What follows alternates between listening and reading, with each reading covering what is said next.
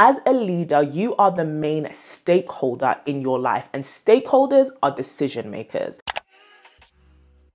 Hello beautiful people, and welcome back to my channel. I hope that you are all doing well. In today's video, I'm going to be sharing 4 things that will help you build the confidence and boldness that you need to start building the life that you want to live and making your own decisions. And the reason why I wanted to talk about this was in the last 2 videos that I have uploaded here on my channel. Thank you so much for all the love, and I'm so glad that it has been helpful. In those videos, I was talking about the hard decisions that you need to make towards building the life that you want. But one thing that I have realized is a lot of us actually struggle with having the confidence and the boldness to actually make these decisions for ourselves. Oftentimes as women, we feel like our decisions are being made for us, whether it's been through law, tradition, culture, our families. It feels like we are doing things to please other people and doing things the way other people want us to do them. And one thing that I have realized in my life that has given me freedom is I have a lot of confidence to make decisions for myself.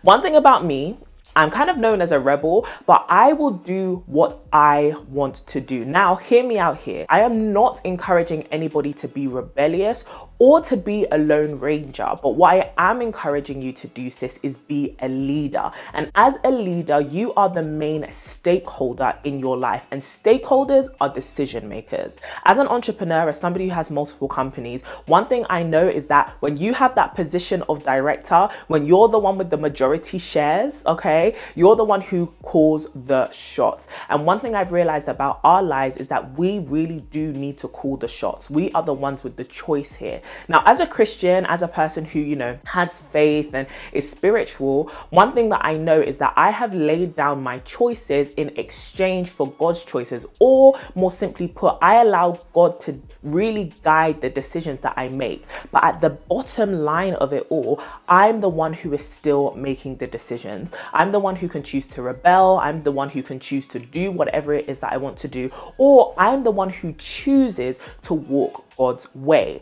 But at the end of the day, it is my choice. And when it comes down to making choice, when it comes down to making decisions, it really does require a lot of confidence, because on the more human side, on the more sympathetic side of things, oftentimes it's hard to make decisions because we are scared. We're scared of the outcome. We're scared of failure. We're scared we'll make the wrong choice. And so I wanted to come and share 4 things that have really helped me kind of garner up the boldness and the confidence to be able to make decisions for myself, in order to be a more independent woman, in order to feel more confident in my decision-making skills. And I really hope that these 4 things will help you. And if the lighting keeps changing, it's because I live in London and it looks like it's about to pour down with rain, even though it's spring.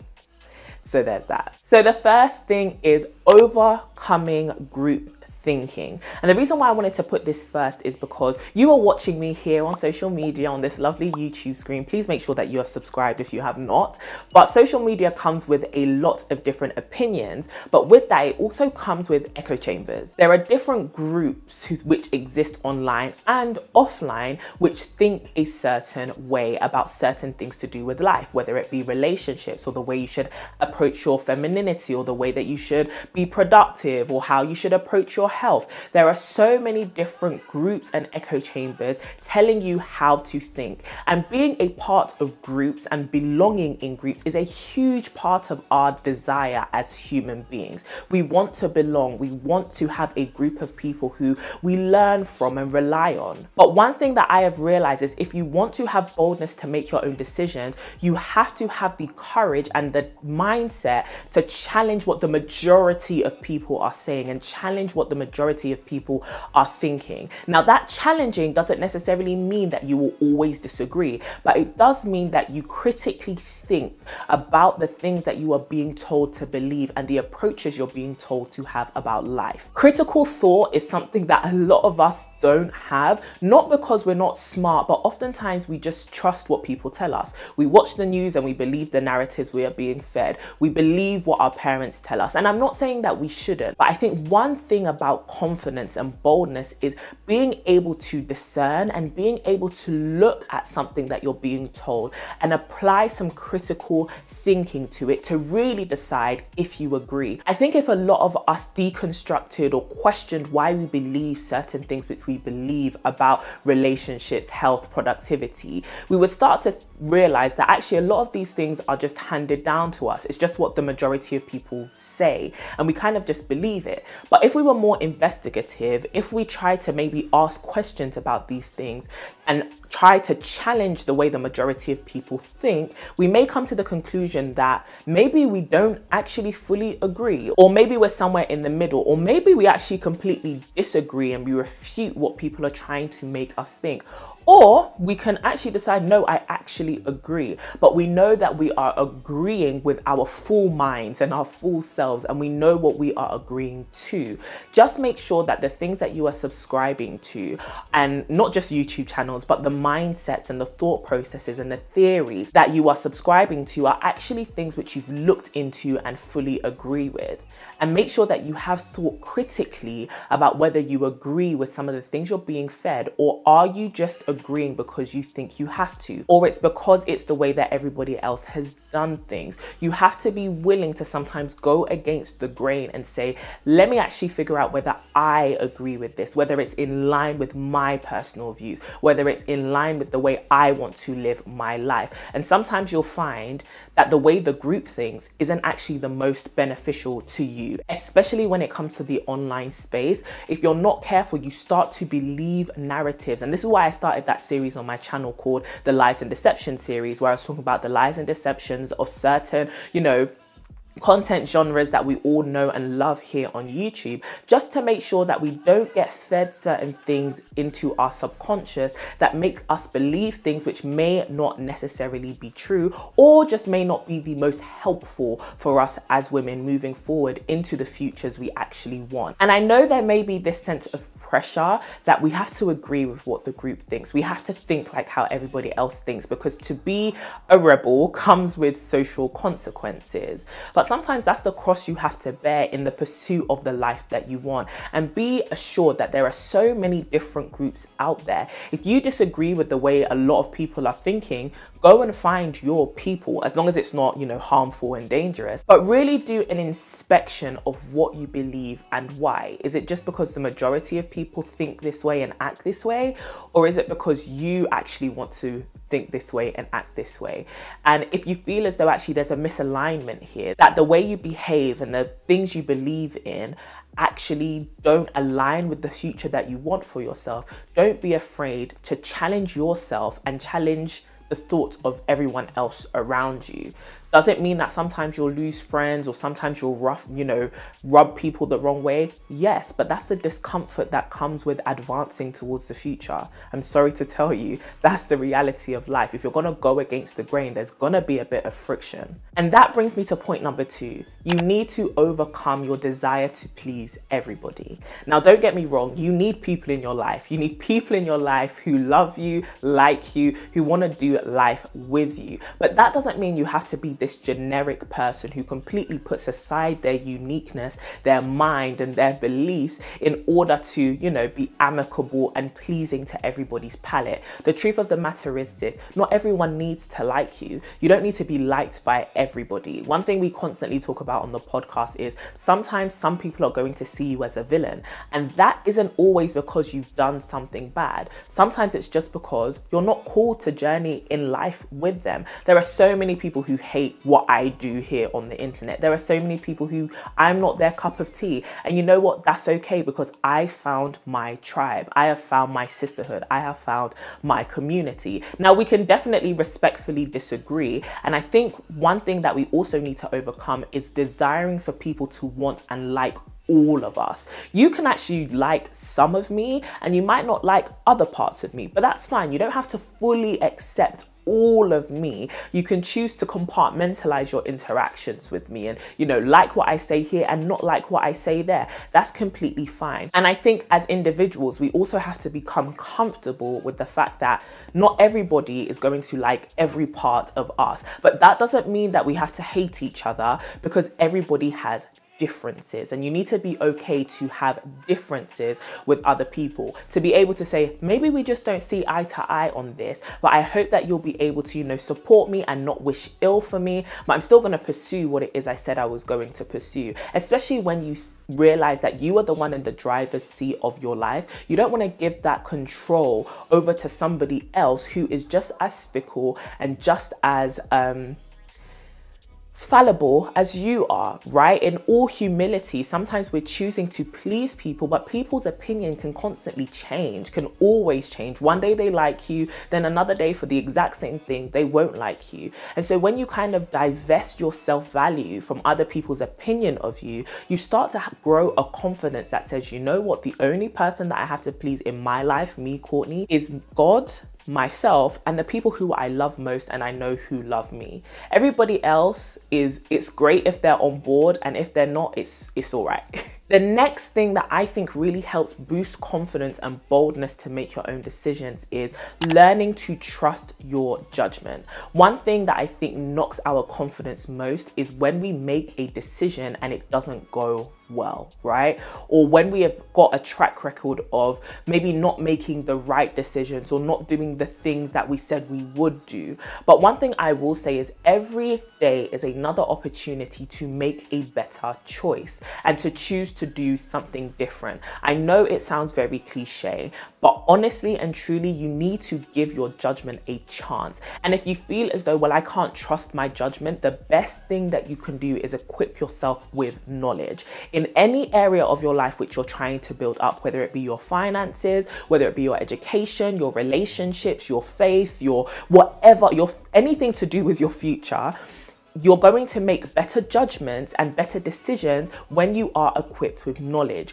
Read the books, listen to the podcast, have the conversations with the experts. Make yourself as knowledgeable as you can so that you can make informed decisions. And informed decisions require information. You need to become someone who acquires information. Everybody who I know, including myself, who has started to live the life that they want, often started off not knowing A, what they wanted, and B, how to actually make it happen. But what they endeavored to do was make sure they equipped themselves with information and knowledge, which allowed them to pursue this thing with good judgment by making well-informed decisions, calculated decisions, and very strategic steps. But you can't have calculations, you can't have strategies, you can't make informed decisions without information and without data. And so as you try to construct the future that you actually want, gather the information, watch the YouTube videos, read the books. Literally, sis, you need to stop saying, well, I don't know how to do this. Get to know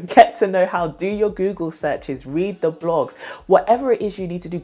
Read comments, read other people's stories, DM people if you need to and say, hey, I am stuck. I don't know how to do XYZ, and get the information you need. You're going to be able to trust your judgment more when you know you are equipped with the right information and a good amount of information to make calculated decisions. But let's keep it real. Success in life is not guaranteed. And this brings me to my fourth and final point. You need to be ready to deal with the consequences of the decisions that you do make. Like I said, this video isn't about making you a lone ranger or making you extremely rebellious. But one thing I mentioned is going against the grain sometimes comes with friction. And sometimes that friction means you do get burnt and you do end up sometimes making the wrong decision or going down the wrong path. And sometimes that costs you time, money, energy. I have made my fair share of mistakes in life, and maybe I'll do a video sharing the mistakes that I've made because I feel like not enough people talk about it. Also, it has gotten so dark and gloomy. But sometimes you do actually make decisions which aren't in the best interest of your future, or actually extend your journey time when you didn't expect it to. And so one thing you need to do as a woman who's trying to be the leader of their life is realize that leaders take the brunt of the resistance. They take the brunt of the consequences of their actions. If there is failure, it is on the leader to take responsibility. And honestly, I think if you're trying to become the woman that you want to be, you have to take responsibility for your actions, for your choices, and for the outcomes. Now, this doesn't mean you are entirely to blame or you should see yourself as some kind of catastrophic failure. That is not true. But one thing that I have realized is you're the one who's going to have to deal with the consequences of your actions as well as the victory. Like I said at the beginning of this video, key stakeholders are the main decision makers, but any director or CEO of a company who holds the majority of stakes lets you know when things are up, they're the one who cash out the most. But when things are down, they're the ones who lose the most. And so you have to be willing to take the good with the bad. As the leader of your life, you're going to have to take the brunt of the consequences that come with making decisions which don't always work out. Now, this doesn't mean you have to deal with consequences alone. Make sure you've surrounded yourself with people who will give you grace to be like, you know what, you failed then, but we still believe in you. We still believe that you can pursue the future you want. And so let's, revise the information and the data we gathered that led to us maybe making a miscalculation about this thing, or let's look at the factors that went into this decision failing. Maybe it wasn't entirely your fault, but you also need to have an assessment for yourself that says, I need to do some reevaluation here and I need to devise a new strategy. And that's all on you. This is a big step, right? If you're going to have the confidence and boldness to make your own decisions, you also have to know that when you make those decisions for yourself, you're going to feel the big hit of them if they fail, but also hopefully you are surrounded by people who will be able to not only lift you up and say, you know what, you fell down 7 times, but get up 8. You'll also be able to give yourself the grace enough to say, I can go through all these steps again and make new decisions, because every day is a new opportunity to show up and do something differently. So I hope that this video was actually helpful. I feel like I needed it as much as I hope that you guys did, but let me know if there are any other videos you would want to see from me that are like this. I feel like the clouds are working against me today, so I'm gonna go off, but I really hope that you guys liked this video. If you did, give it a thumbs up. If you haven't already, please subscribe to my channel, and also drop a comment, keep it respectful, share with me your thoughts. Is there anything in particular you have struggled with when it comes to being confident enough to make your own decisions in life? And also, what are the things that you think hold you back from making the bold decisions that you need to make? Is it fear? Is it self-doubt? What is it? Or if you are somebody who has taken radical steps to pursue the life that you want, how did that go for you? So drop a comment like it's hot, and I will talk to you very soon. As always, stay beautiful and stay blessed. Mwah.